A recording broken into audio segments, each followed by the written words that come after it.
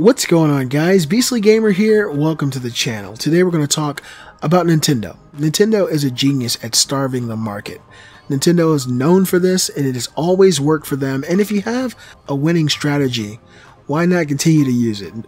Perfect example. When Nintendo revealed and launched the Nintendo Wii, they released just enough that it was going to starve the fan base. People were looking all over for them, and so when they finally opened up the floodgates, the Wii became one of the biggest selling consoles of all time. Everybody was looking for it. Years later, we all look back and feel dumb, like, no!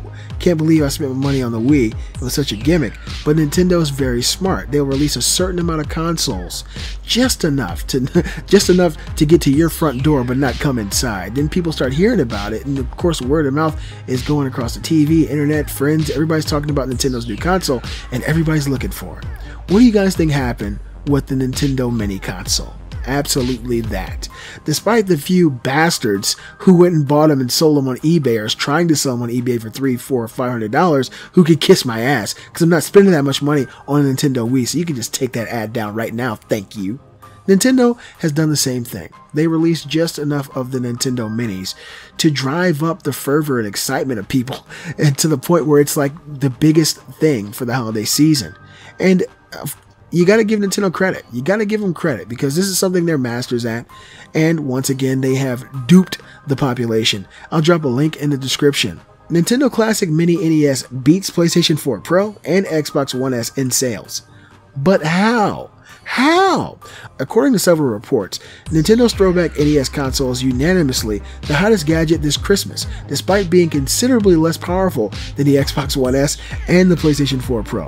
If the Nintendo Classic Mini stock shortages will prove anything, is that Nintendo has still got that golden touch in it. I just talked about the touch. Mini NES is this year's hottest gadget. The Mini NES may not be as powerful as the Xbox One or the PS4, not supporting any sort of 4K resolution or HDR, as well as can't even connect to the internet, but there can be no doubt that Nintendo's throwback console is this year's hottest gadget to buy. How did Nintendo do it? So with all things said, what is it about the Nintendo Classic Mini that has made it such a surprising success? Experts and game analysts look at how the Nintendo Classic Mini bested the Xbox One and the PS4 Pro to win this year's hottest gadget for Christmas. Simplicity is the key. The biggest problem with the Xbox One S and the PS4 Pro is that it's not really clear who these powerful consoles are aimed at and why we should buy them.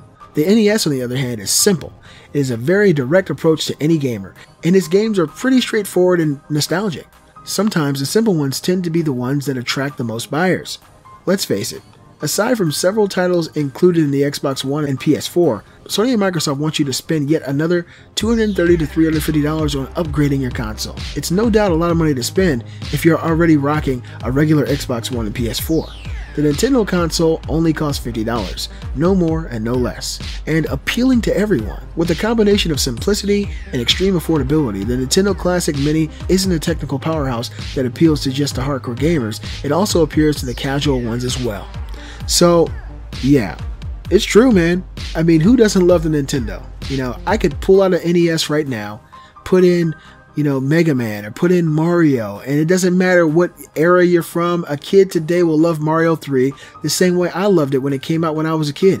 It's something timeless about these old games on Nintendo.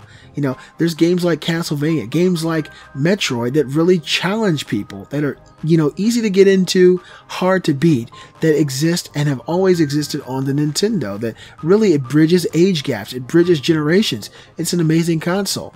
And Nintendo's very smart by releasing this $50 little box with 30 of their best games on it. Well, 30 games depending on who you ask, because if you ask me, there should have been some different games on it.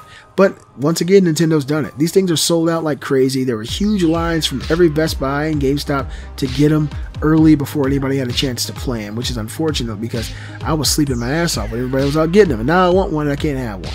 But I just wanted to bring you guys this little bit of news. Nintendo, once again, starved the market, released a great product. Of course, it's sanctioned by Nintendo. It's an official licensed Nintendo product. It's awesome, and I can't wait to get mine. But I'm not going to spend $500 eBay. Not going to do it. Nope, nope, nope. You guys let me know what you think in the comments below. Should Nintendo do a Super Nintendo Mini and maybe a Nintendo 64 Mini? That would be awesome. It would be really, really incredible. I don't know how they would do like the GameCube Mini. It might end up costing a little bit more if they do it, but I would like to see these mini consoles continue. And maybe Sega can make one. It would be really awesome.